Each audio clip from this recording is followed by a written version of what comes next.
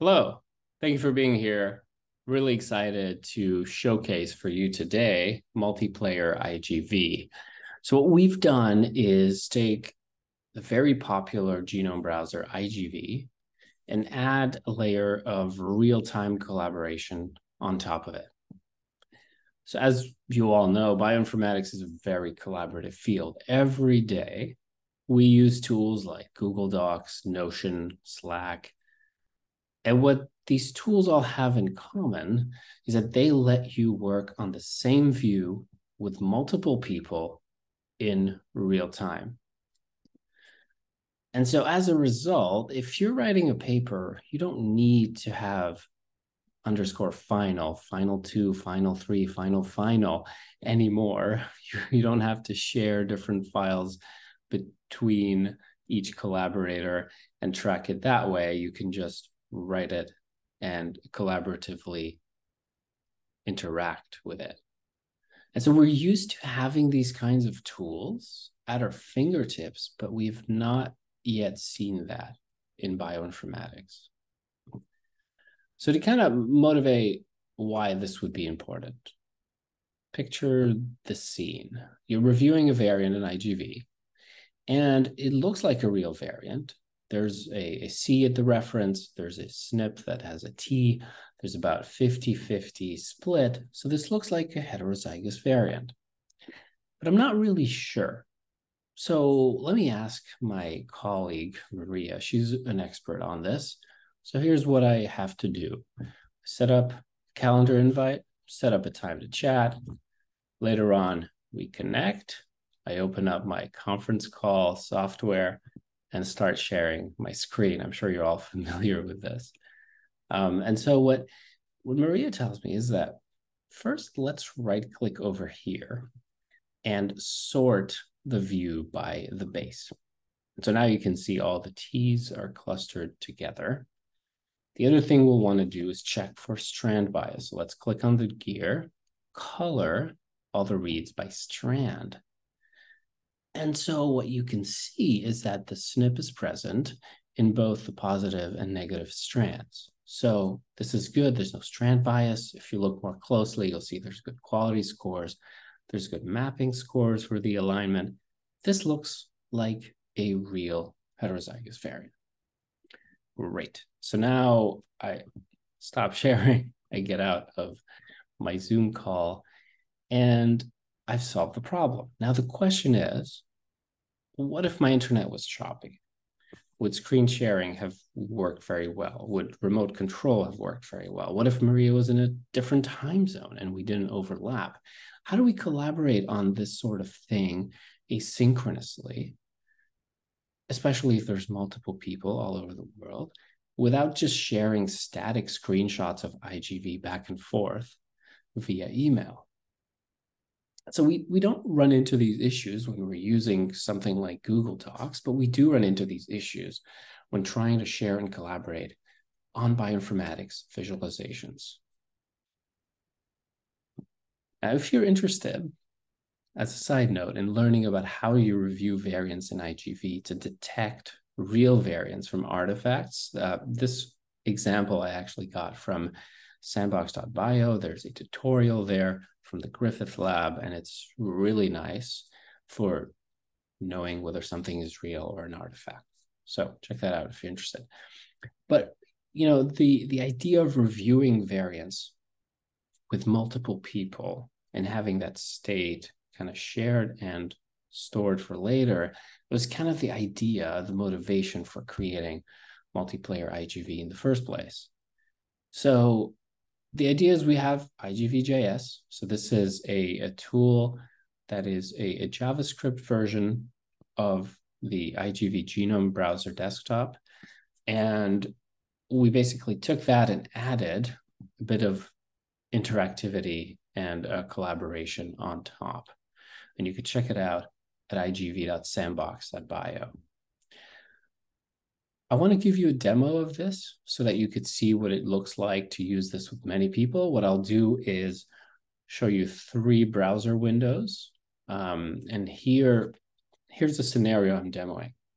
So I'm still collaborating with Maria. She's found something odd in the data. And we want to bring in another expert, Oliver, who's really good at this stuff as well. And so he can help us figure out what's going on. And so I'll have, this is my screen, this will be Maria's screen, this will be Oliver's screen. So let's take a look. First, I can go to the website, pick my reference genome. In this case, it's going to be HG19. And then I will go ahead and create a session. So this creates an IGV.js session that is just for you, and it gives you a unique URL that you can use to share with others. So then what we can do is I can go share that with Maria, and I'll share it with Oliver as well. And so now we're all looking at the same view. I want to go ahead and load the data that's been giving us some trouble. So this is a BAM file. I'm going to also specify its index, its BAI index, and I will call the track something like sequence alignments. Now, we're going to go to a particular region in the genome where we've been seeing some issues. And so I'm not too familiar with what those issues are, so I can hand it off to Maria. And as you can see, as she's moving around the screen, the cursor location is being synced. So she's trying to figure out what's the region that is giving us trouble. And I think she's found it, but she needs to zoom in. So let's all zoom in. And this is, she zooms in and it's all synced automatically. So the problem she's identified is that there's low coverage here. It's very low coverage. There's barely any reads that map here. Why is that?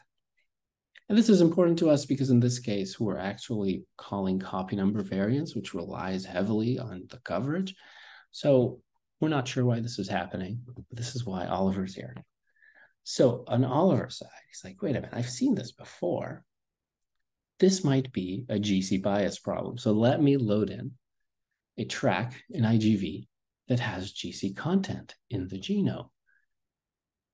And then he's going to move it up so we could all see it. And you could see, as he's highlighting for us in his cursor, that the GC content in this area of the genome is very low.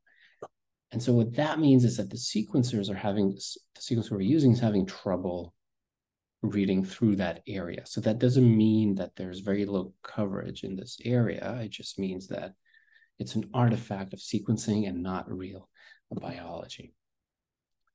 As a side note, Oliver's the name of my son. He's 11 months old. He's always trying to chew on my keyboard, but he's really good at deciphering genomic variants. So this is the demo. You can check it out at igv.sandbox.bio. So how does this actually work? Well, behind the scenes, we have kind of two set of places where we store data. One is a channel, one is a database. A channel, you can think of it as the same as a channel in a chat application. You have a place where everybody connects to. And so this represents the IGV session. So everybody can create different sessions and they're all separate, and you can share the link in order to connect to it. The way we are all connected to the channel is through WebSockets connection. So this helps us do this real-time collaboration where we can very quickly send updates to each other, but we still want to maintain the state in a database so that if everybody disconnects and someone comes back later on, the state is still saved and we can continue from where we were. So for example, if I move my cursor to a certain XY position, it will send that information to the channel saying, can you please broadcast this? And the channel will broadcast all the information to everyone so that they can update their local state of where my cursor is. And now we all share the same state. Similarly, if Oliver needs to go to chromosome 2, same thing happens. It will be broadcast to all of us, and now we are all synced. So the idea is you can use WebSockets to do, bidirectional communication with the server. With HTTP, typically you'll send a request, you get a response, and that's the end of the connection. Whereas the WebSockets connection stays on until you actually close it. So what are some of the applications that we can use this sort of framework for. So one that we talked about is data visualization on the web. So I showed the example with IGV.js, but you could imagine applying this to other genome browsers like JBrowse, the UCC genome browser, where a particular application of enabling this is clinical genomics, like reviewing variants that you get from sequencing someone, and you want to know, is this real or not? And so